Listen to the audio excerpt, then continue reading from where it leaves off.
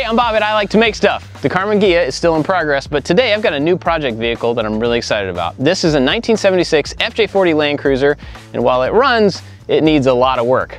But it also has a ton of potential for projects, and so we're gonna do the first project today. That's gonna be a grill and a table that folds down off the spare tire. Let's give it a shot.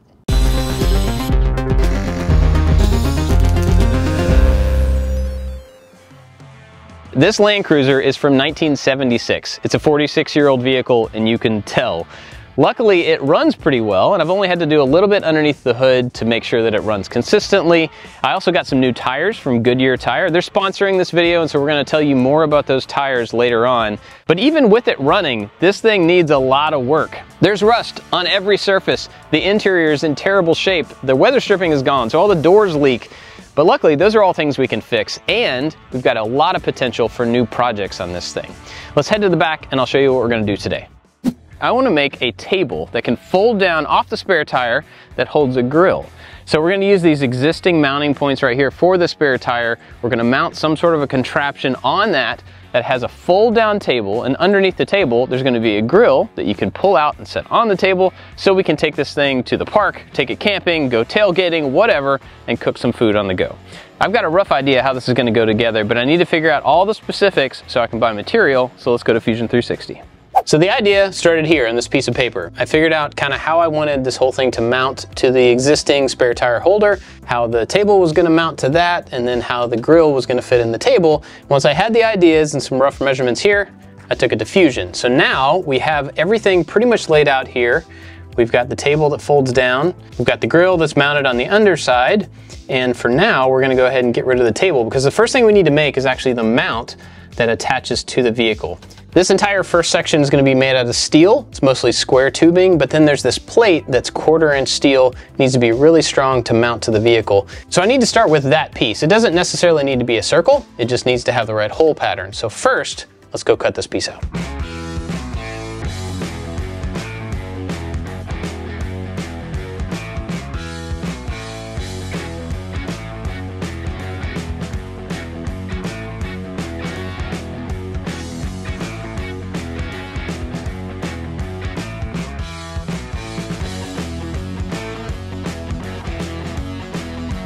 I got all the corners cut off this piece, and now I need to figure out how to put the holes in it, and they're in kind of a weird spot. So what I did was take a piece of cardboard out to the vehicle, traced the backside of the bolts, and then transferred those to a piece of paper. So now I have the bolt pattern relative to the top edge, and I've got the center of each one of these bolts marked, and then drew some lines to find the center point between all of the bolts. That's important because I'm going to use that to transfer it to my piece of steel so that I can keep all these in the right orientation to the top.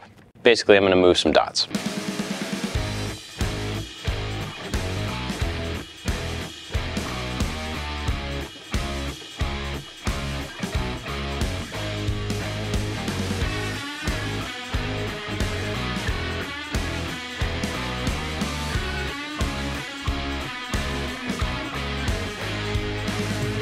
Now, to make the frame for this, I'm using some square tube. This is stuff I already had, and I think it's actually gonna work pretty well. It's a good size, and have some smaller stuff to add gussets. But first, we have to cut these pieces down to the right length.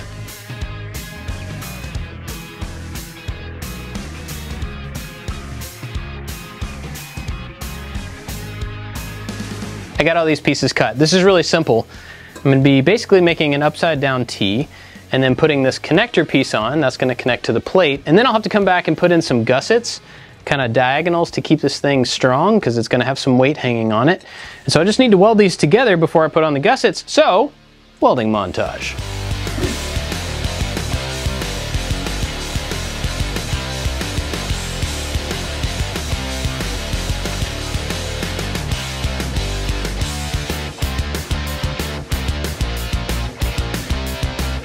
I got these angles put on so it's nice and supported in that direction, but I still have one more to do. And this is gonna kind of keep it from folding down against the truck accidentally.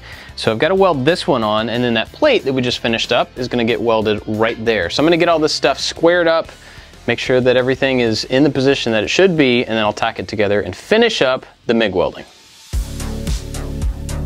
I mentioned earlier that we were going to tell you more about these tires. These are the Wrangler Workhorse HT from Goodyear, and the reason I chose these is because I don't really need like a big knobby rock crawling tire or a snow tire. I need something dependable that's going to get me from my house to the office and the office to the farm and back to the house.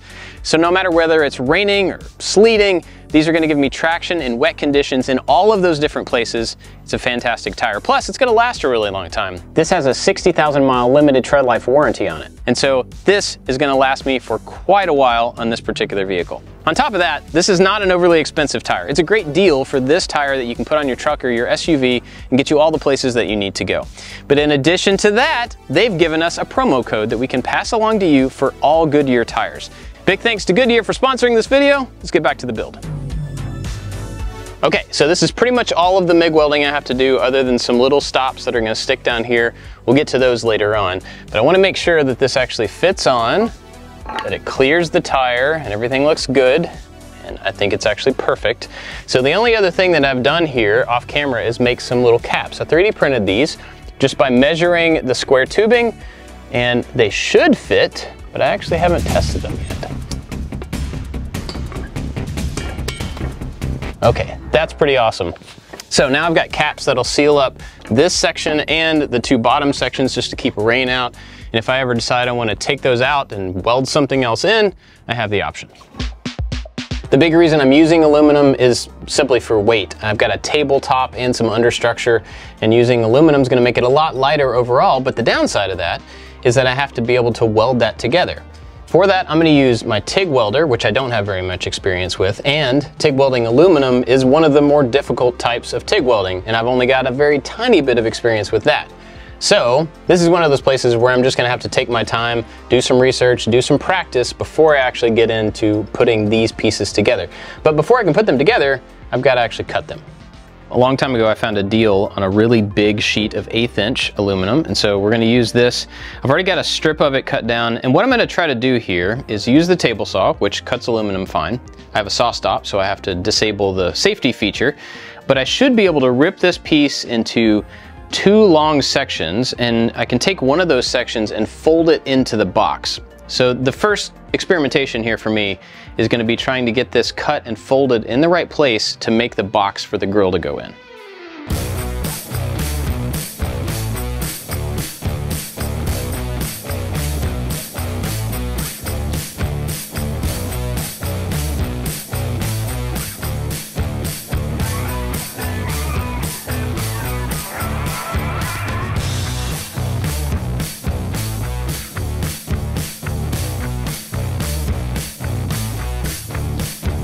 I went ahead and got the tabletop cut and got the corners knocked off, basically because I'm procrastinating, because this entire box section I wanted to do out of one piece. Basically, I need to fold this into a U shape that can be mounted on the underside of this. I don't have a great way to fold it, and I'm a little bit worried about not getting it quite right, and if I don't get it right, then I have to start over with 3 pieces to make up the box, which would be fine.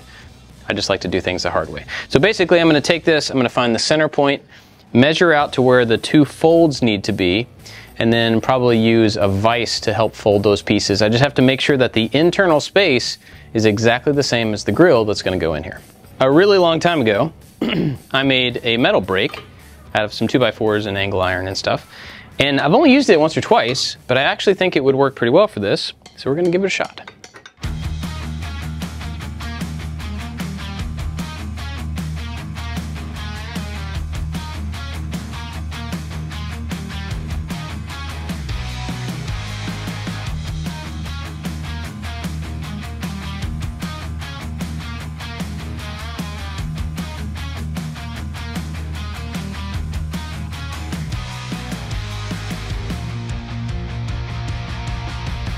I can't procrastinate anymore. Now I have to actually go do the TIG welding. I wanted to kind of show you what the idea here is, even though we've looked at the model. This box is going to be welded down to the bottom side of the table, and then I've got these little gussets that are going to go on right here, and that's going to give this outer lip of the table a little bit of support in case you were leaning on it or something. So I've got a few of these things to put on. I've got to put this box on and then some plates across the top to lock it all together. But basically, I just have to do a bunch of TIG welding, and I have to focus and take my time. So let's go weld.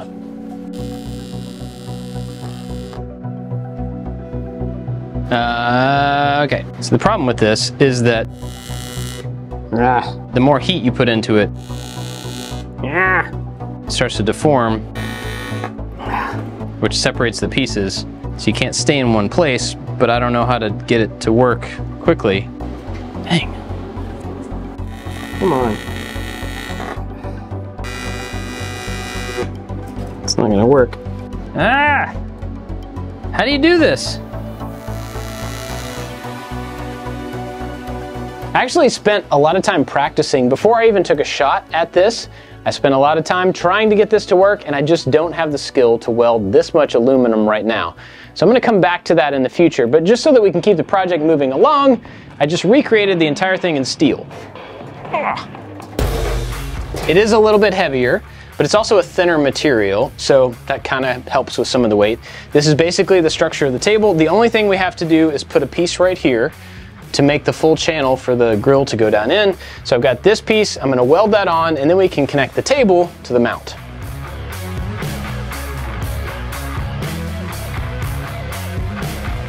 Okay, so the table's pretty much done, I believe, and next I just need to attach it to this. I'm gonna use some simple hinges. These do have a zinc coating on them, which is not great for welding, but I'm gonna do a couple of tacks, and so have some ventilation on, it should be good.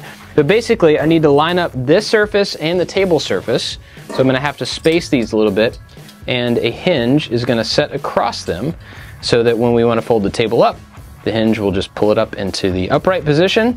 So I gotta get these on the same plane, and then we'll weld on the hinges, then we can move on to a really simple way to keep it in that vertical position.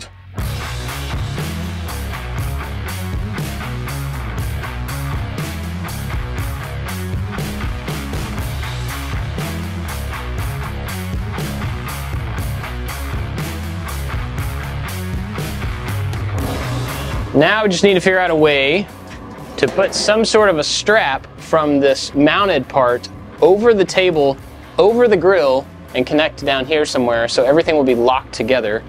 And so I think I'm gonna make a couple little brackets, put one back in here, one up in here, and then some sort of a strap that we can kind of cinch tight.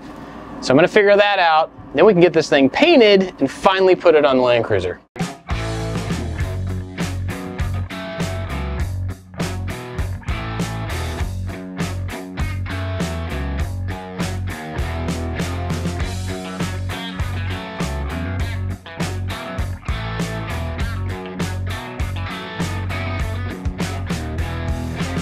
This thing's finally finished, and it is a little heavier than we were hoping because I had to move to steel, but I think it's done enough that we can mount it to the truck and go try it out.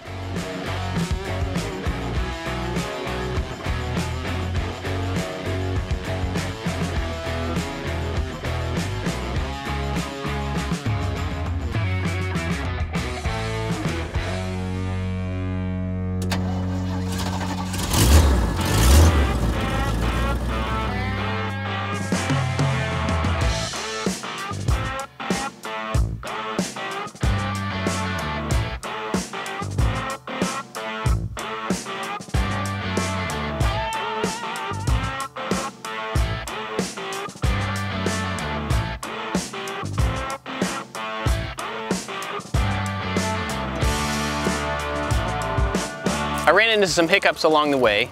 The aluminum welding was a problem, but that's definitely something I want to revisit in the future because I want that skill and I want to be able to use it in future projects. But as far as this thing turning out like I was expecting, serving its purpose, it's awesome. I'm really excited to be able to use this to tailgate when my kids are playing sports, to take the whole family camping and have a place to cook. It's pretty fantastic, and I hope it gave you some ideas for a project that you could make maybe for your vehicle. Don't forget about that promo code that we have for the Goodyear tires, and big thanks to Goodyear for sponsoring this video. Now it's time for bloopers. Thanks for watching. I've got the center points marked. I've got the center part. I've already done a few things to it. I've replaced a couple electrical component. Dang it, that's hard to say.